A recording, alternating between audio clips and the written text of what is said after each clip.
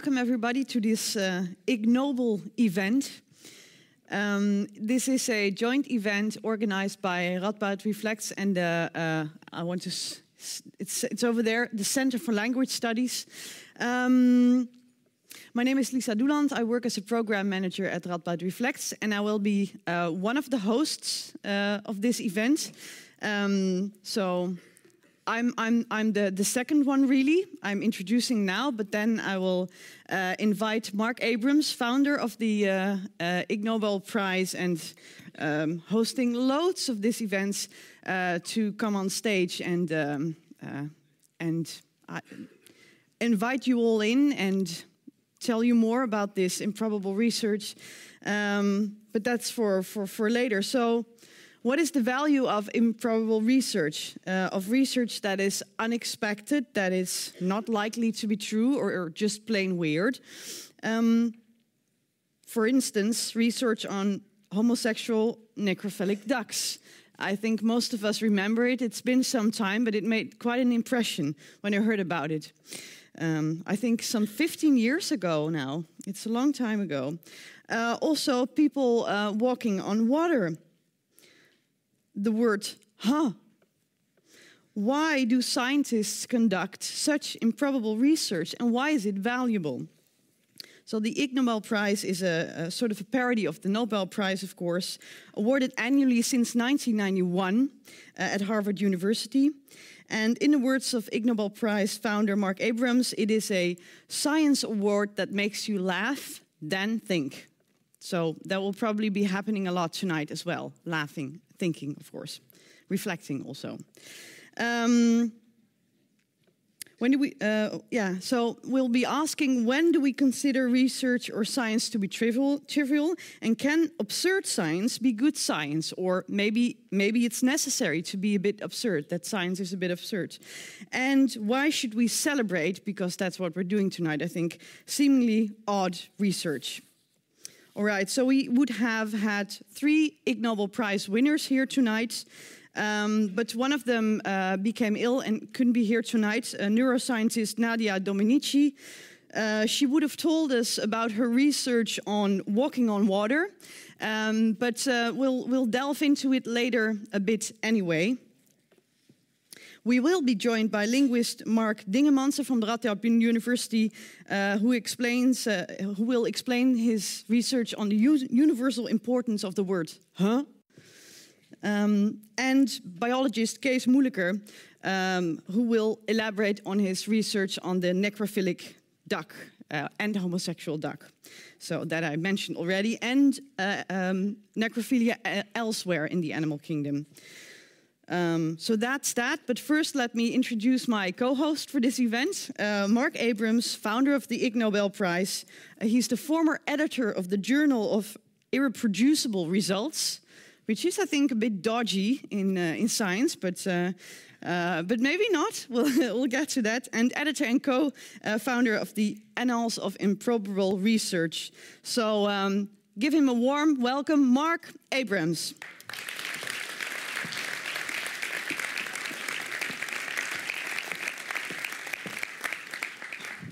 Thank you. Can you all hear me okay? Good. Thank you for coming, and thank you all for inviting us here tonight. I'm going to show you lots of things. I will explain them as we go along, and if you have questions afterwards, be very happy to answer them. If you have a question that's really bothering you, you can shout it out. I may not reply, but you can shout it out. Door is over there, sir. All right.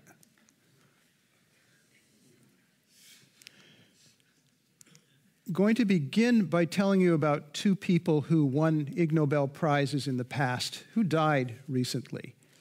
And briefly, of course, a word about what these prizes are. Some of you, I think, know them well. Some of you may have no idea what this is. Ig Nobel Prizes are prizes. We've been giving them every year since 1991. 10 of them every year. They are unusual. They are not for things that are good. They are not for things that are bad. Good and bad, that is irrelevant. They are for things that make people laugh and then think. And that's the only criterion. Now, 2 of the past winners meant a lot to me, and I feel I I need to say something about them. One is named John Senders. John won a prize in the year 2011. We gave it the category public safety. The categories really change from year to year depending on what the winners are. John Senders was almost 100 years old when he died, and he had a very long and productive life. He won his prize for some research he did in the early 1960s for the United States government about safety in driving an automobile on a highway. He was interested in the question about distraction. When you're driving an automobile and you look here, you look there, things happen, how much distraction can a person tolerate before they become dangerous? Here's a little piece of a news report from the early 1960s with John on display. Usually permissive atmosphere and the interest in ideas. But their work isn't all desk work, as shown by this experiment on the attention span needed for safe driving. The experimenter is Bench Director, psychologist John Senders.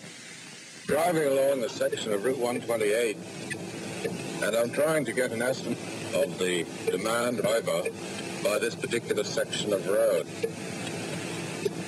The speed of the car is constant, and as the road varies from moment to moment in the demand that it makes upon me, I must look. Well, I think you get a flavor of what he was doing. He published some papers. If you want more detail, you can look up those papers. You can always go to our website for links to all of these things. The other person I want to mention who also died recently is Troy Hurtubise. Troy is Canadian. He won his prize in the year 1998. At that point, he had spent about 7 years personally building and testing a suit of armor that he hoped would allow him to go out and spend time alone with a grizzly bear.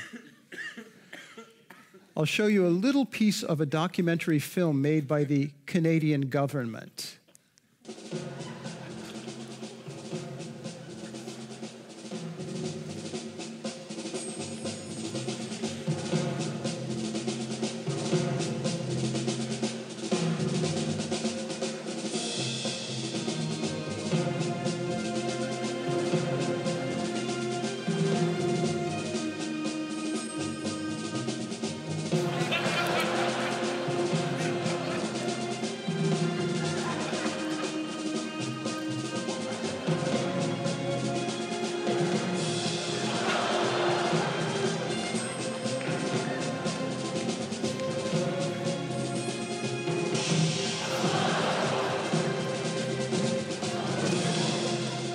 But it wasn't good enough for those. Yeah. So what we did was we built another suit, which we had planned to do, and redid the test, this time magnified them to how would one say, refute all. We pushed the trucks up to 3-ton trucks at 50 kilometers an hour. And then, of course, we did the boards. A 3-ton truck ran into you at 50 kilometers an hour? 18 times.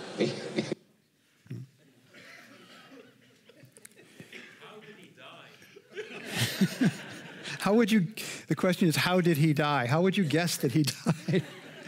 That, to me, in fact, that question gets at the thing that always fascinates me about Troy. You may see somebody doing all this and decide he has a problem with judgment. But I would like you to consider a fact about him. He did this for years. For years. And not just this, many more things, far worse than this. And he survived. Think about how careful somebody has to be, consistently careful, to continue doing this stuff and stay alive. How many people have you even met in your lifetime who are that consistently careful? Now, the other side of him, how many people have you met in your lifetime who would do this, is a related question. I want to mention one other thing about Troy. When he died, and he died in a traffic accident, is how he died.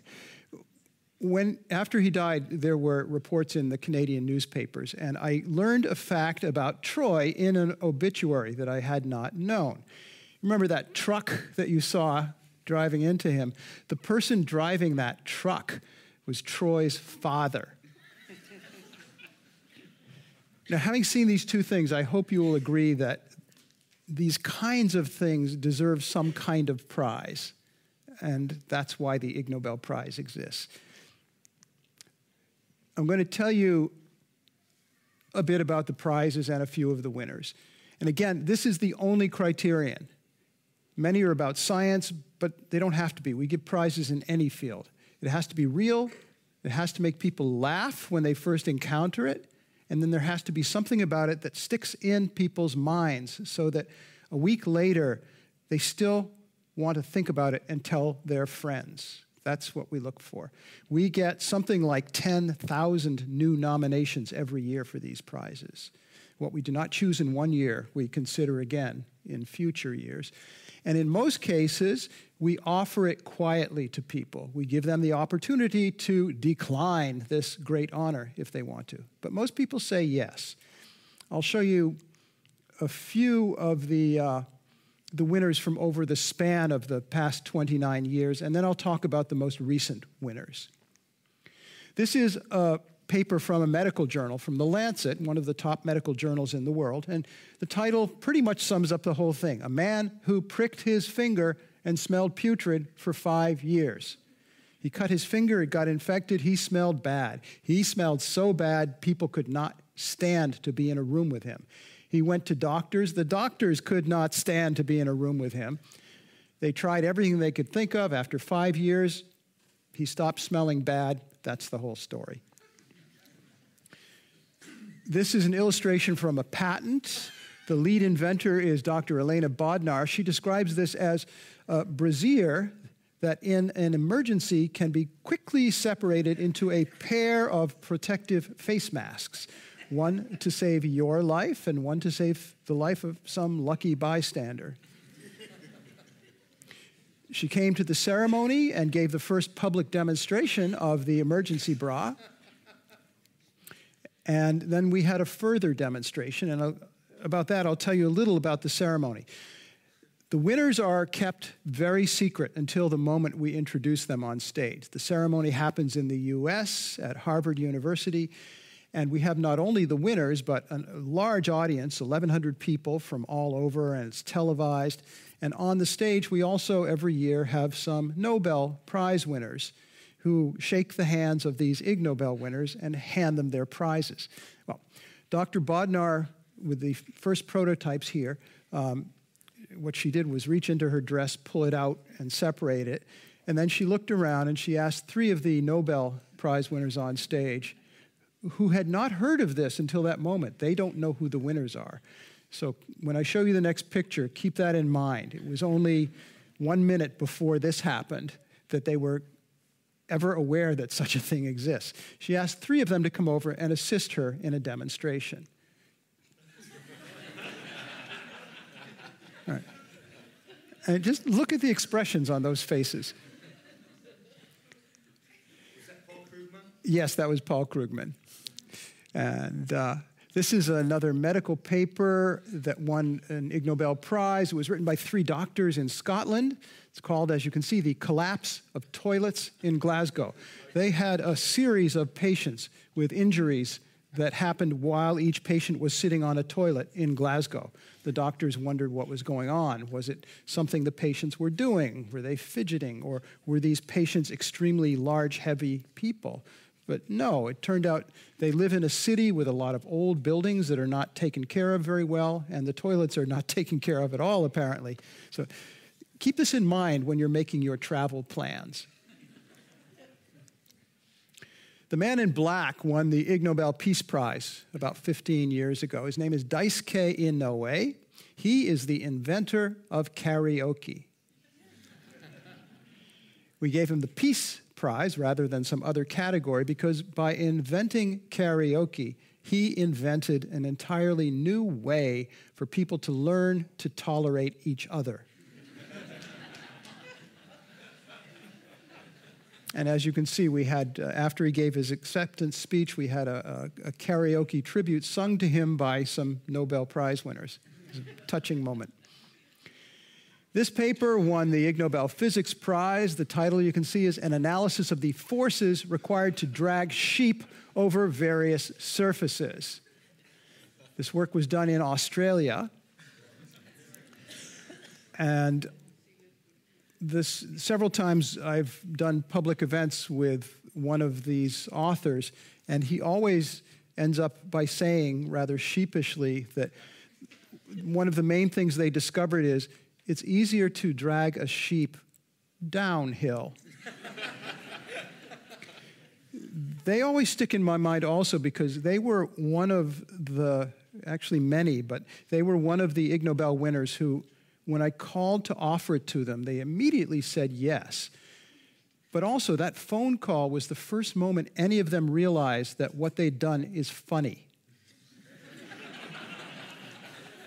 This is a penguin, and you may know that many penguins, when they excrete, when they poo, they send out a long line of white excrement. That's what those lines are, you see. We gave a prize to a team of scientists who calculated how much pressure must build up inside a penguin to make this possible. Man on the right here won an Ig Nobel Prize a couple of years ago for doing some experiments and calculations to try to understand the physics of what happens when you hold a cup of hot coffee in your hand and walk backwards.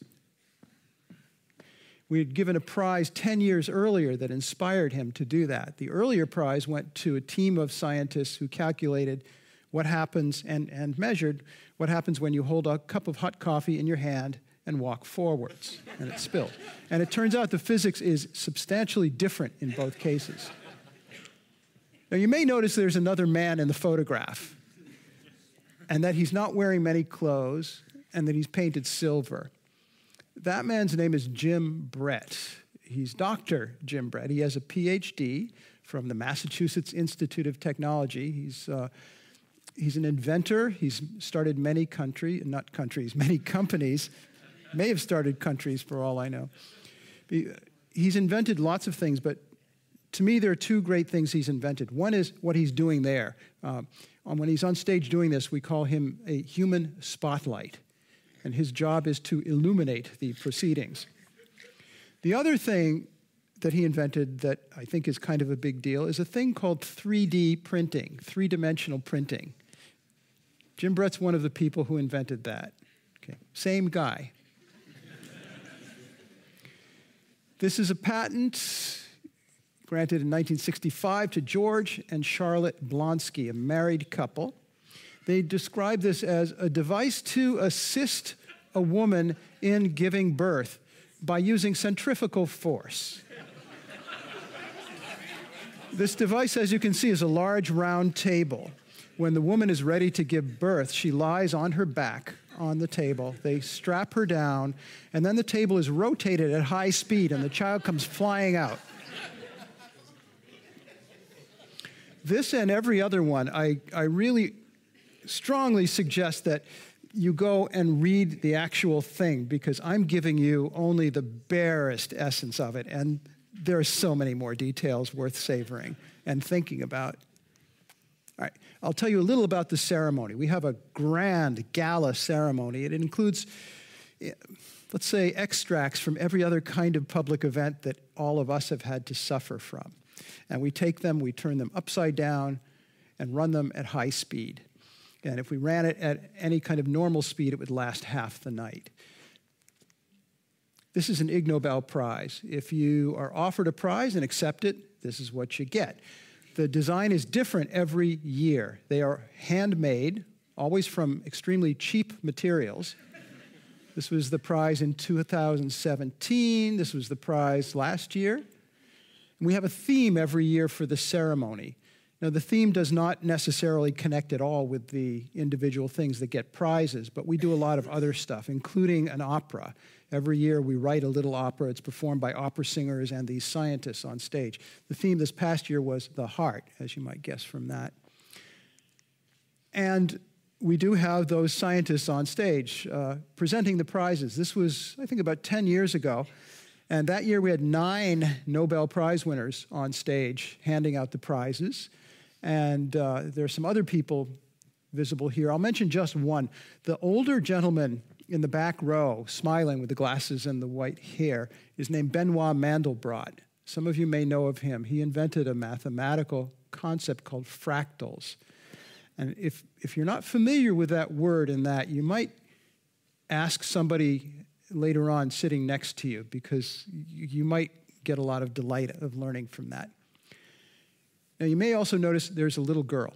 She is the most important person in the ceremony. Every year, we recruit a really cute little 8-year-old girl who has a very particularly strong kind of personality. And she sits on the side of the stage during the whole ceremony. I introduce her and I explain that whenever she feels somebody has talked long enough, she will let them know. We tell the winners, you get to talk longer than anybody else. You get about 1 minute, usually. Whenever the little girl feels somebody has talked long enough, she gets up, she walks all the way across the stage, goes up to the person who's talking at the microphone. She looks up at that person and she says, "Please stop, I'm bored. Please stop, I'm bored. Please stop, I'm bored. Please stop, I'm bored." She does not stop until they do, and it works. We would love to give money to the winners, but we don't have any money. However, that didn't stop us. We figured out a few years ago how to do this. And now every winning team gets cash. They get a large amount of cash. They get $10 trillion. They get a $10 trillion bill from Zimbabwe. Here, too, if you're not familiar with the history of Zimbabwe and its money, just ask somebody around you. The person responsible for creating these $10 trillion bills is Dr. Gideon Gano. He was head of the National Bank in Zimbabwe, and he won an Ig Nobel Prize for doing that in the field of mathematics. This is Sanders Theater at Harvard. This is where the ceremony takes place. You're looking at part of the audience. They have a tradition which the audience itself started in one of the early years. Many of them bring big stacks of paper with them to the theater, and they spend the whole night making paper airplanes and throwing them at the stage. And the people on stage throw them right back. Now, if you've ever been in a room with 1,100 people throwing paper airplanes continuously, which I doubt any of you have been except for the winners here, you will have noticed, if you were in that situation, this stuff piles up really fast. And it becomes necessary to have people sweeping this stuff, or it becomes impossible to walk around. So we always have at least a couple of people with brooms sweeping.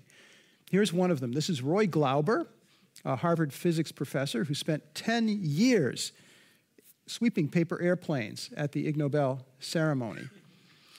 And after he'd spent 10 years doing that, he got a telephone call one day at home from Stockholm, Sweden, informing him that he had been chosen to win a Nobel Prize in physics. And not because he was doing this, but this didn't stop him. And ever since then, Roy continued to come to the Ig Nobel ceremonies where he helped to hand out the prizes and continued to sweep paper airplanes.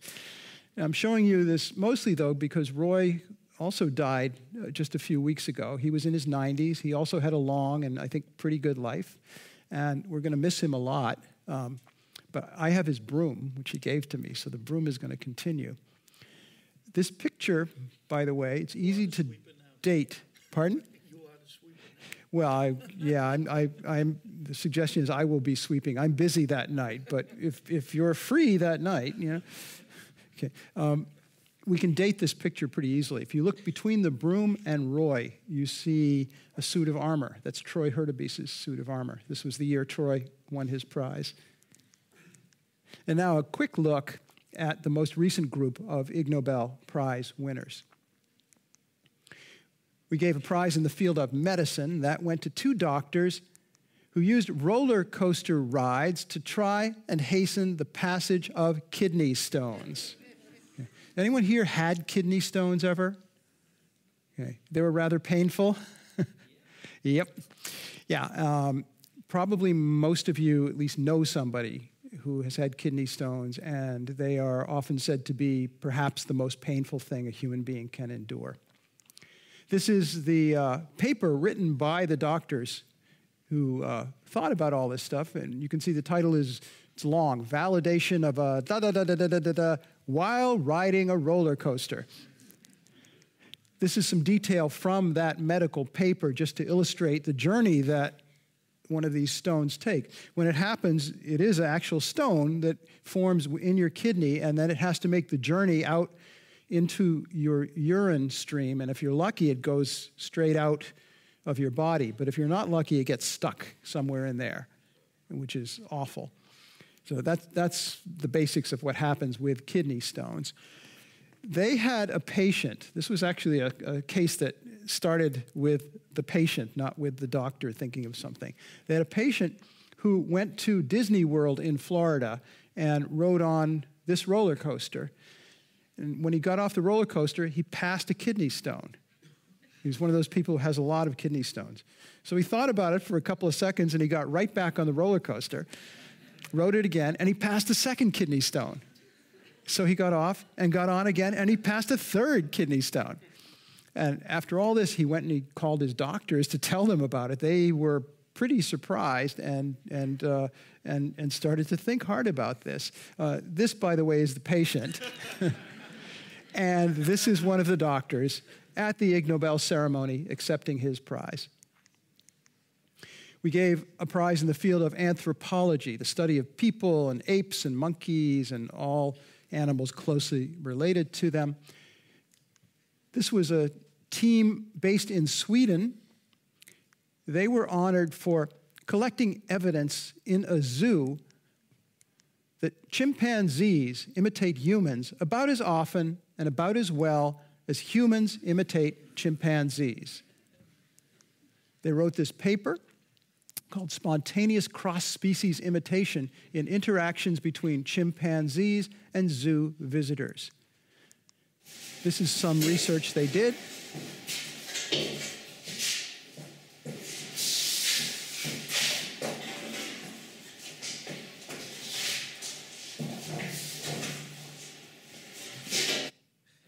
And here's part of the team at the Ig Nobel ceremony getting some advice about finishing their speech.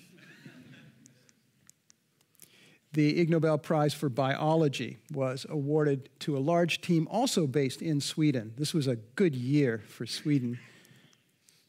This team won for demonstrating that wine experts, people who buy and evaluate fine wines, wine experts can reliably identify purely by smell the presence of a single fly in a glass of wine.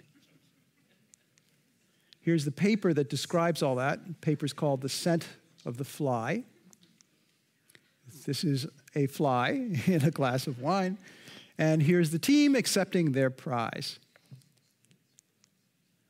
We then arranged a demonstration with some of the scientists on stage. Only one of these glasses had a fly in it. See if you can guess which one. Okay. And they had some samples of this chemical, and it's really potent. They did this paper partly because when they noticed this, they were surprised at how strong it is. It's a chemical they think it has some meaning to the flies in communicating something, but they're kind of puzzled about why it's so noticeable by humans. So this is ongoing scientific mystery here.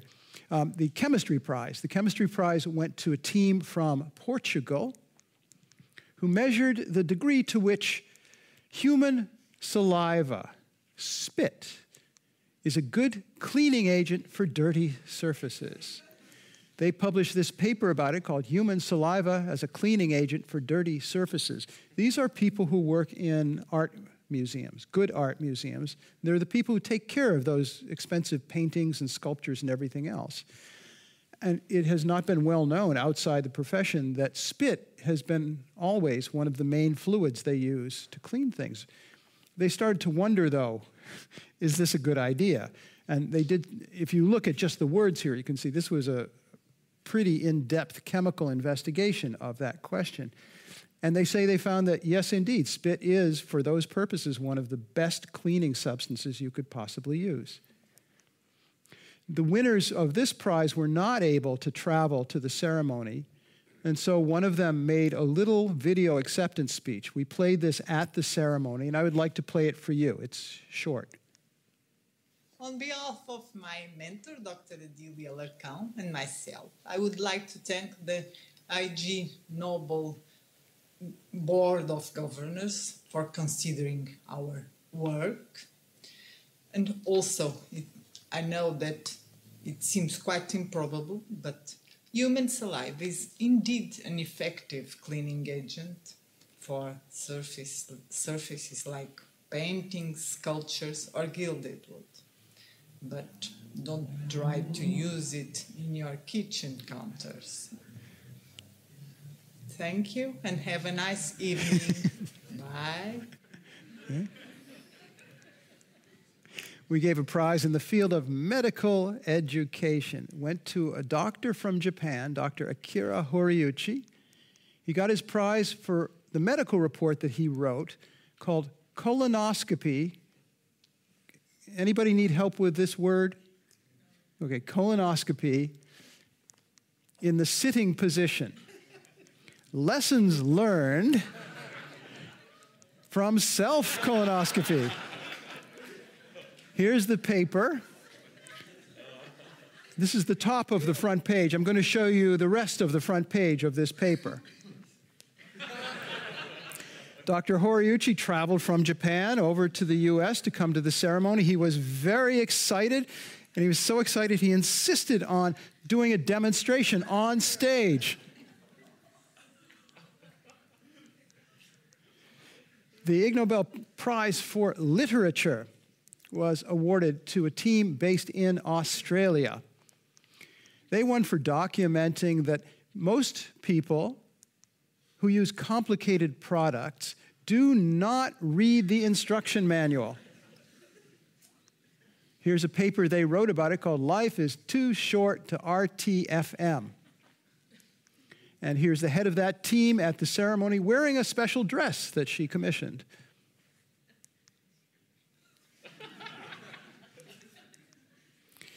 We gave a prize in the field of nutrition this year.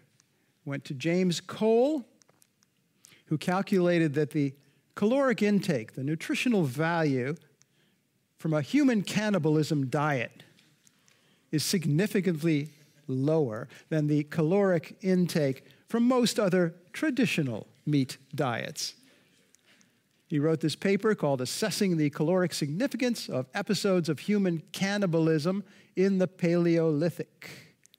Here he is accepting his Ig Nobel Prize.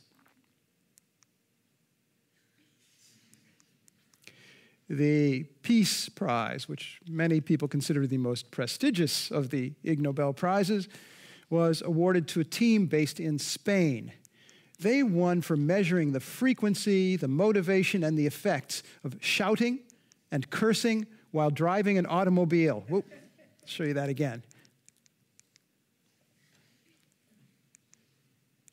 And here's their paper called Shouting and Cursing While Driving, Frequency, Reasons, Perceived Risk, and Punishment. Oop. Sorry about the technical thing here.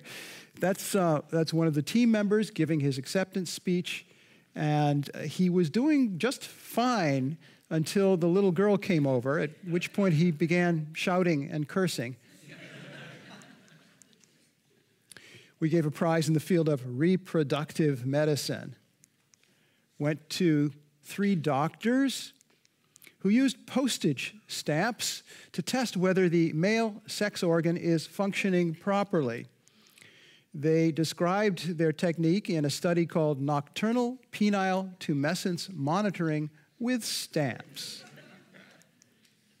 Here is the paper, and probably I should explain a little bit more about that. Many doctors have patients who are older men who come to them complaining that the patient, is not getting an erection as much as they used to or as properly as they used to, or there's some problem. And the first question usually the doctor tries to answer is this a biological, is it just a physical problem, or is this some psychological thing that's the main part of it? Now, if you're the doctor and you have a patient coming to you asking this, how do you determine the truth of the answer? Doctors have believed for a long time, and probably is true from what they're all saying, that most adult men have several erections in a typical night. The number they mentioned is 7 or 8 on average. So if the doctor could just stay there with the patient all night and observe, the doctor could answer the question. Of course, if the man is sleeping on his stomach, then it's a little more complicated, but obviously that's not too easy for anybody. For a long time, what doctors have done is use some equipment that's very complicated and very expensive and very embarrassing for the patients and for the doctors. It's not an ideal situation. These doctors came up with a much quicker, simpler, and far less expensive technique, postage stamps. This also is illustrations from their published paper. So postage stamps in most of the world until recently came like that, in a roll or a strip of perforated things that you can easily tear apart. What they would tell the patient is, take a roll of stamps, wrap it around your penis just before you go to sleep, and then seal it. In the morning, when you wake up, if it's broken, that's good news. That's the whole technique. Costs almost nothing. Here are 2 of the doctors at the Ig Nobel ceremony.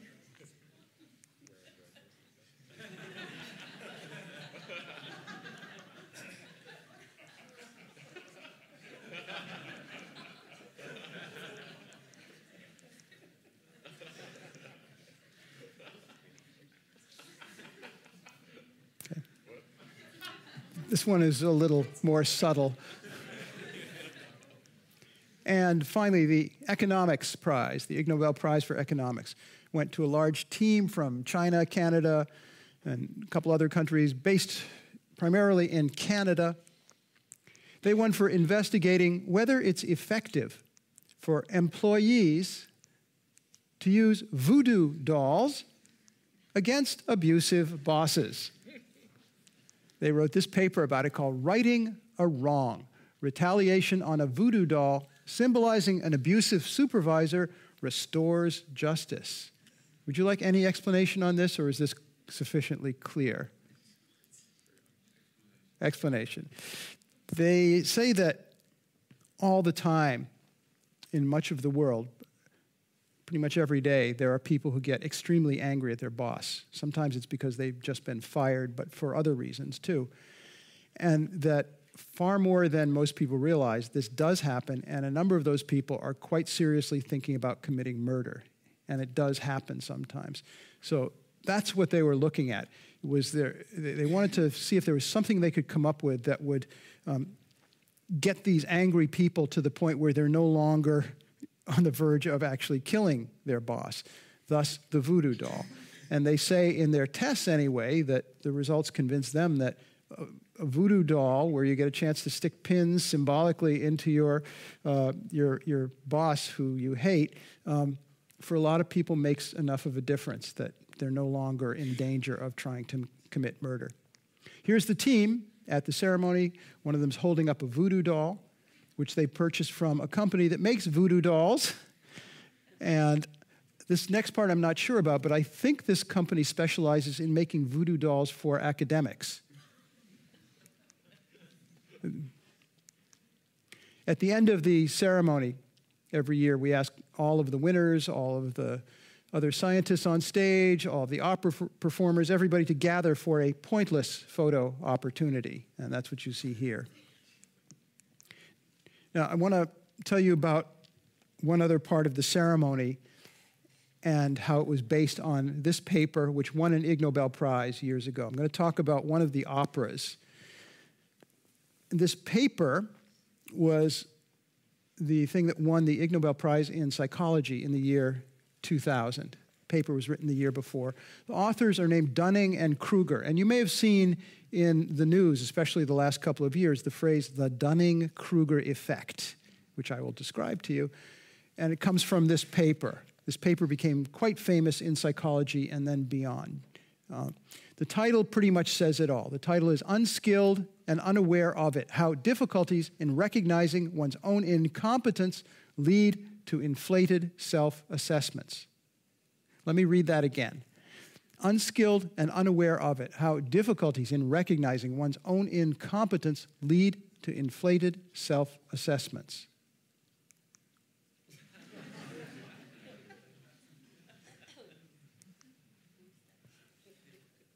Every year I write a little opera that's performed as part of the ceremony, usually 3 or 4 songs interspersed with the awards and the other things.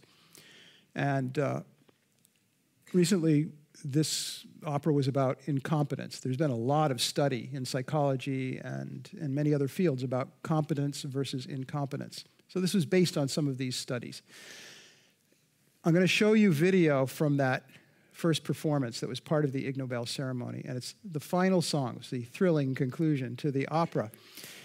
The main character in this opera that you'll see here is a psychologist who goes into a bar where he does not know anybody. He's a stranger, but he goes into this bar, and he's the kind of person who feels he needs to explain to everybody something they don't know. He's going to explain all about the Dunning-Kruger effect.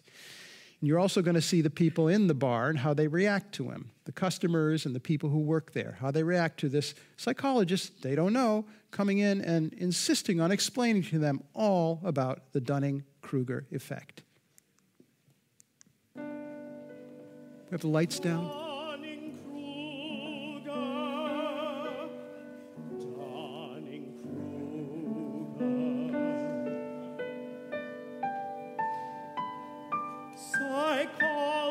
Psychologists have shown that people unskilled at something somehow do not know their own incompetence. No, incompetence.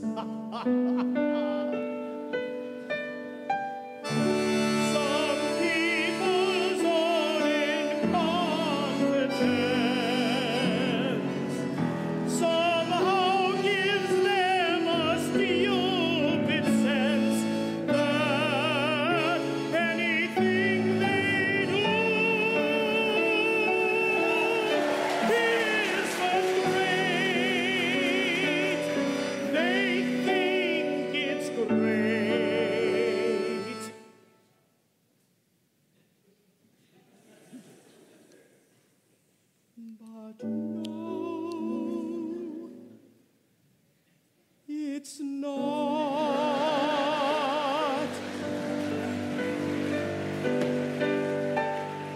The research clearly shows such people's perceptions as a distraction.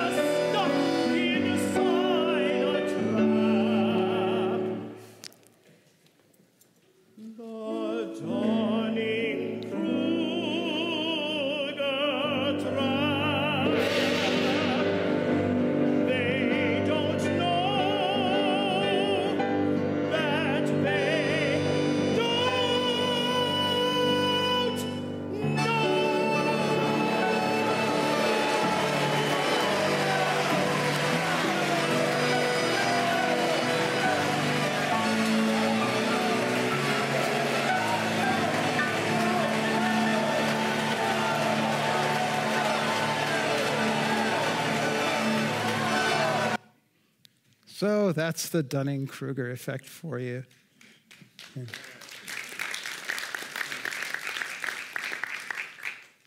It's great that you used Nessen Dorma. Everyone is sleeping. Yeah. See, well, I won't show you this stuff because we have too much other stuff, live human beings to talk to you. But we collect stuff like this in my magazine as well. It comes out every 2 months. There's lots of stuff on the website. I do want to mention before I finish my little piece of this that most of the things that win Ig Nobel Prizes we hear about from one person somewhere. Somebody notices something wonderful or something terrible, and they tell us about it. If you ever run across somebody who you think deserves an Ig Nobel Prize, do the thing you always do. Tell 3 or 4 friends, but then share it with us so we can maybe share it with the world. And if you think you deserve a prize, great, let us know. Every year, between 10 and 20% of all those nominations we get are people who nominate themselves. They almost never win, but a few do. And some of them you may even know of. At least one of them is Dutch. Frans de Waal, some of you may know, nominated himself and one of his graduate students, and they won an Ig Nobel Prize. They did an experiment in which they demonstrated, they say, that chimpanzees can recognize, merely by looking at photographs of the rear ends of other chimpanzees, they can recognize which chimpanzee that rear end belongs to. Okay. If Franz ever comes here, you can ask him any details you want to know about it. Yes? I saw that virtually any winner had managed to convince a journal to publish the... Well, all right, the question is these winners managed to persuade journals to publish this stuff. How does this happen? Is it part of getting the prize? No. That, first of all, it doesn't matter whether you've published something. It doesn't matter whether you're a scientist. It does not matter whether you're old or young. It doesn't matter where in the world you are. But something that I would like you to consider about these Ig Nobel Prizes and about everything else in the world.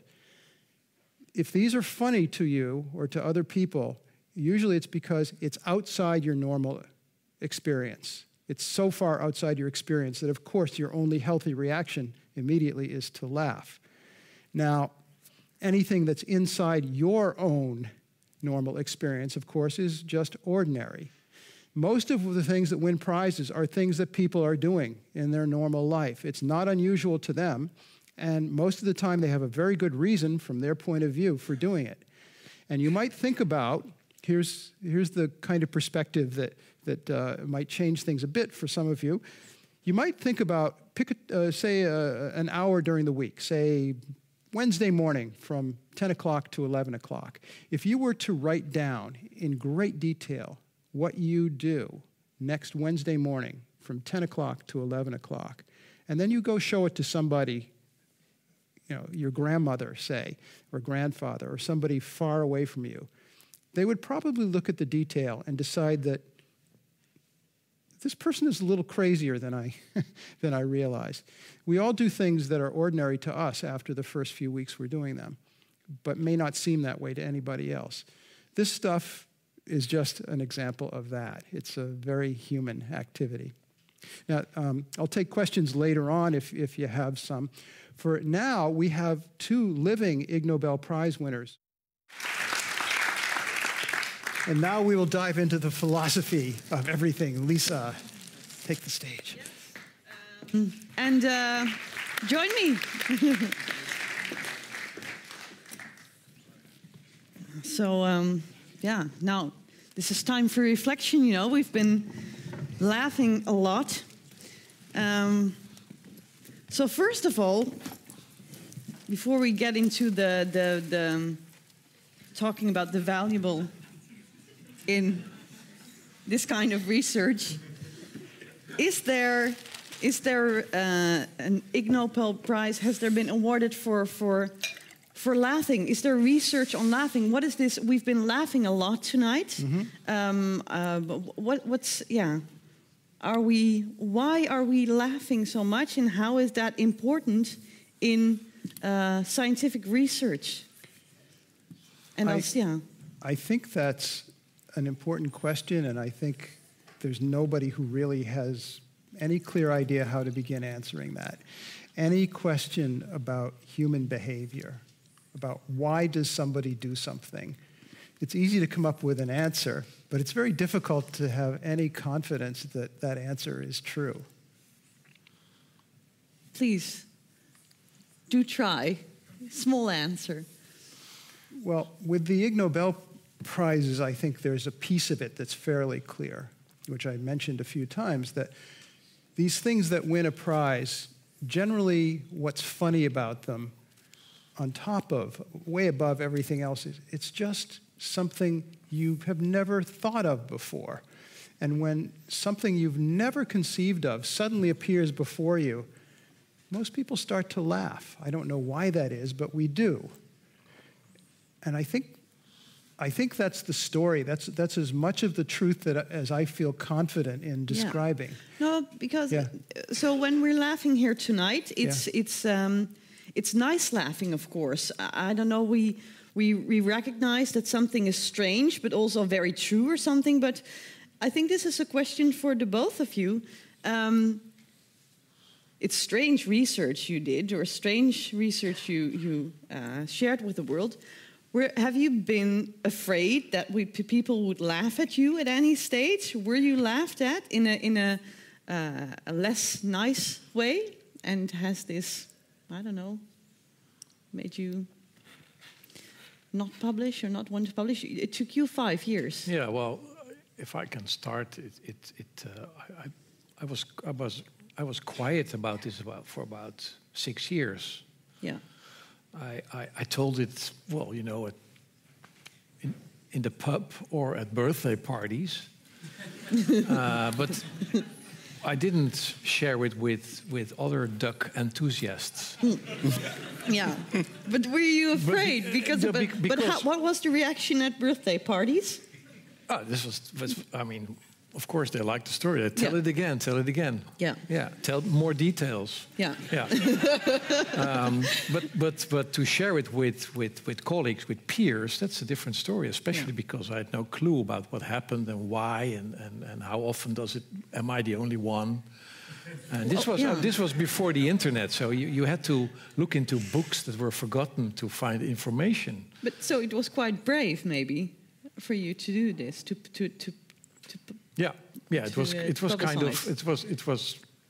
it took me 6 years to decide to do, and good friends kind of urged me to do. Now you sit down and write it. Yeah. So I did. Yeah. But why? Why did you do it in the end? Because it is of course a funny story. So I know why you would tell it at birthday parties. But why did you think it was important scientifically? So what? I don't know. It was unknown in ducks, so I said, well, it should be in the book, in the big bird book. Yeah. And that's what it was. Well, one of these 7 or 8 people who read it actually wrote a line in the handbook of the birds of the world saying, okay, homosexual necrophilia once in Rotterdam, 1995. That's it. That was my contribution to science. Yeah. Yeah. And now that's changed. I think your contribution to science has, or is it still? I don't know. It's a footnote somewhere. It's a lemma in the. Yeah, but it's growing. I mean, it's appeared that it's more common than we think. That it's almost everywhere, and that it's related to the way humans change the world. So yeah, that's more of a bigger picture than I had back in 1995. Yeah. Okay, so a question I just thought of that I've never asked you before, hearing this.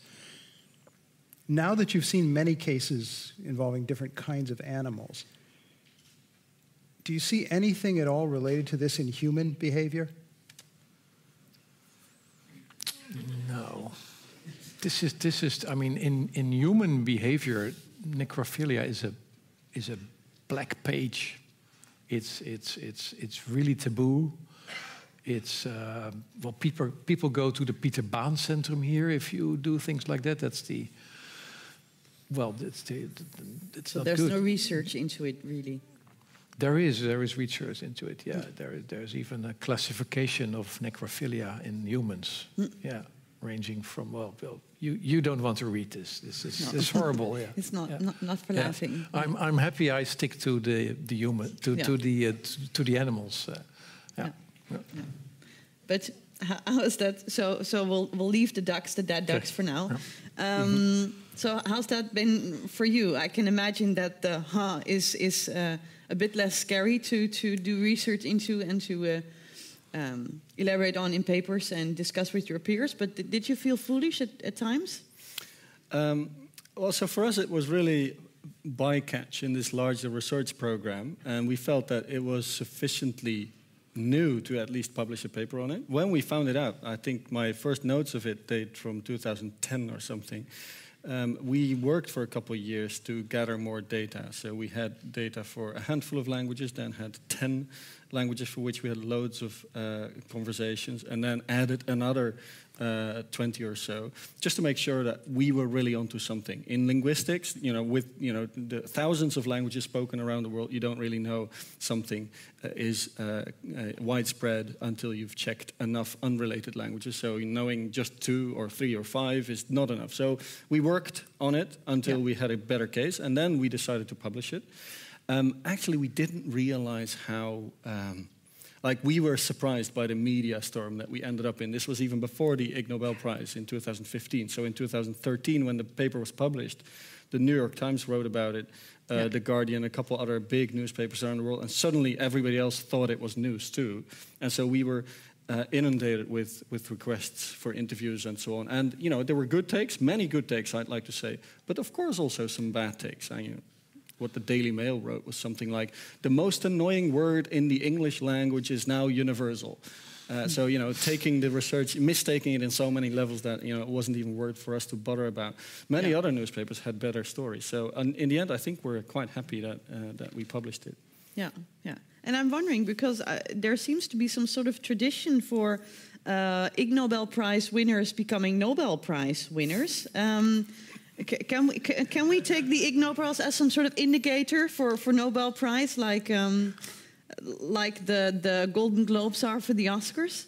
You can take it any way you like. Is it likely that he will get a Nobel Prize for this at one point? I think it's no more likely or less likely now that he's gotten his Ig Nobel. Yeah. There are 2 people so far who have both a Nobel Prize and an Ig Nobel Prize. The more famous one is the only person who has, as an individual, Ig Nobel awarded to him and a Nobel. That's André Geim, who was right here in this town when he won the prize. And we gave him a prize in the year 2000. In case you don't know, that was because he and another scientist used magnets to levitate a frog, something which seemed completely absurd to most people, even to them, which is part of why they did it. They like looking for things that seem absurd and almost impossible to understand, and then trying to understand it. That's what they do. Yeah. 10 years later, André Geim was awarded a Nobel Prize. And when you look at the details of what he did that won that Nobel Prize, it seems just as goofy as what he did with the frog, which... Is there something in the goofiness that makes it good research? There's something in the science? goofiness that makes it worth looking at. When I have many roles now, but one of them is I'm the editor of a science magazine, and I have been for almost 30 years. And one of the many nice things about that is I have a license to talk to almost any scientist in the world. And I've got to know a lot of them and spend a lot of time. And something that I've seen over and over again, and also in reading history of science, is most of the things we're taught in school, your head is filled, and my head is filled with great scientific discoveries. And we were taught, everybody realized immediately how important these things were. That's almost never what happened. Almost always what happened was when somebody first started working on an idea or they first discover something and they tell people, they get told, that's stupid or that's foolish, don't do that. And people sometimes do a lot worse than that. That's almost always what happens in the various earliest stage. Later on, if the thing becomes widely known and people feel it translates to money and power and whatever, and it gets into the textbooks, that early version of the story almost disappears. You have to dig hard for it. But would you say that the Ig Nobel prizes too, I don't know really about how it started, but maybe we can get to that later, but is the Ig Nobel Prize also, I don't know, a way to tell us that when it's related to scientific research, that we shouldn't, I don't know, be too much focused on things having to be very useful, that you can tell right away that it's very useful research. Nowadays in universities, you have to valorize, you have to make sure that it's, I don't know, you can see what you can use it for right away. Is the Ig Nobel Prize a way to talk back to that? It's one little reminder of that, and that in the largest sense. that when you do not have to decide, there's nothing that forces you when you first hear about something to make a decision about whether that thing is important or not. Nobody's forcing you to do that, but everybody's telling you that it's important or that that thing is not important. Most things that are invented turn out, everybody later realizes, turn out to have been invented many times by many different people in different places at different times. What does that tell us? That tells us that you can do the greatest thing a human being ever did. You can have the most brilliant thought, and probably it will go nowhere. It might be the third person or the 100th person who gets noticed. Maybe it's the first person, but usually not. Now, you can take that as being very discouraging, but it's also very encouraging, I think. It also means, look, you think of everybody here has thought of brilliant things, and then I'm sure the people around you say, that's nothing. People already knew that. Well, it is something. You did do something great when you thought about that. You just didn't happen to be the first one, or you didn't happen to be the first one that got noticed. That's all. You still had a great idea. You still did something great. But, so, you mentioned that in the sciences, a lot of things were... Or you did something stupid. Or you did something stupid. Okay, so, but by accident, things are discovered that are very interesting. Is that what makes a scientist good, to develop a flair for the, I don't know, the coincidental that's of value? So to develop a certain attentiveness to things that are important that you might not have been looking for in the first place. Is that something that you can relate to, that you think I do my best science when I'm, I don't know, being very attentive to things that I might not have been looking for right away, but now I notice them that are of value?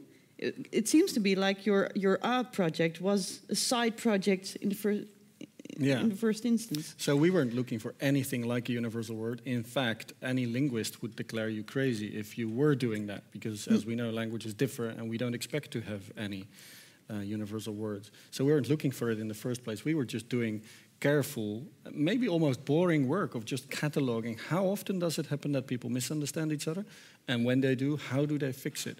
And we thought it was interesting and important to chart that larger system of repair, and in the process of doing so and understanding that system as a system, we also found we happened on a universal word. So it was like really a serendipitous finding. I don't think actually you can switch on your sense of serendipity and see these things all the time. That's the whole point of serendipity. You can be open to it or less open to it, I think, but there's no sense in which you can just say, now I'm going to just see only the unexpected things. I don't think it happens like that. No. But you can decide to try to notice more when something's unexpected, instead of noticing and then turning away, to not turn away and pay at least 1 minute of attention to it. I learned to pay attention carefully. Whatever happens, look, listen, hear. Yeah. That's very important. Yeah, sure. And I can imagine, so where your research is concerned, there's, I don't know, you get a little, I don't know, scared maybe sometimes, and it's very weird. It's very weird. So you have to be, I don't know, courageous in a way to keep on looking, to be, is that a thing? I was courageous for 75 minutes. Yeah. What was which emotion, what was the main emotion? Was it curiosity? Was it amazement? It was definitely amazement. Yeah, amazement. I was really looking at my watch. I said, "Hey, well, when is this going to end?" Yeah. And I'm nowadays I'm criticized because I stopped it. You stopped it. I stopped it. I was getting hungry. I watched it for 75 minutes. I wanted to go home. Yeah. I should have let nature take its course. So you went outside and you... I went outside and okay. shoo. Yeah. and this was,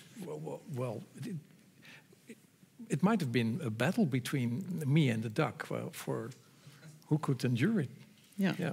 Okay, Kees, now that you have more experience with this, if you had allowed nature to take its course, can you estimate how long it might have gone? It could have taken several more hours. Yeah, there is a case of a couple of turkeys in the U.S. One flew into the electric fence of a prison, so this behavior also occurred. It was heterosexual necrophilia, and it took all day. And it was witnessed by all the prisoners. Oh my! So yeah, because they couldn't go out and stop it.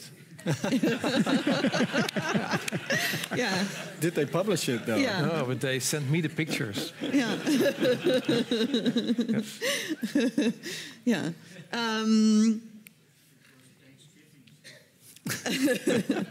Yeah. Eating it afterwards. That is I don't really want to think about that, really. But is there... could you please tell us about Improbable research, Ig Nobel research, and a prize that was awarded that was the weirdest story, or the weirdest... No, we do the scientific thing. The weirdest research. So you told us, you gave us a lot of examples. I would have to pick one at random. I'll pick one at random. Please do. There's a prize given to a couple of scientists in Norway who were trying to understand something about leeches. And they were trying to determine the best way to stimulate the appetite of a leech. And they discovered leeches have their appetite stimulated by, I think, 3 things. Beer, sour cream, and what was the third one? Do you remember, Kees? And something else. Something else, yeah. And the reason that they were doing it was that leeches used to be used in medicine pretty much around the world, and then they stopped being used for whatever reason. But eventually, doctors realized that for particular kinds of things, leeches... Garlic. Yeah, ale, sour cream, and garlic, if you are ever in need. And you may be, and I'll tell you why you may be in need. This is what they discovered. Yeah. For certain kinds of things, a good example is if your finger is cut off, but you still have it, and you can find a doctor who knows how to attach it soon enough. The problem is, how do you control the blood flow during the operation? If you don't control it properly, you're not going to have a finger that works or stays on. So leeches turned out to be much better than anything else people know. There's something in their saliva, I guess, that keeps the blood at just the right consistency.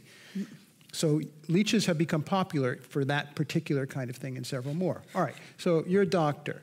A patient comes in with her finger. Great. And you're going to sew them on. And you get your leech. And the leech is not hungry. What do? How do you stimulate the appetite of a leech? Yeah. That's what they were investigating. Yeah, so that's very weird research, but very neat. And let me translate that, too, into direct action.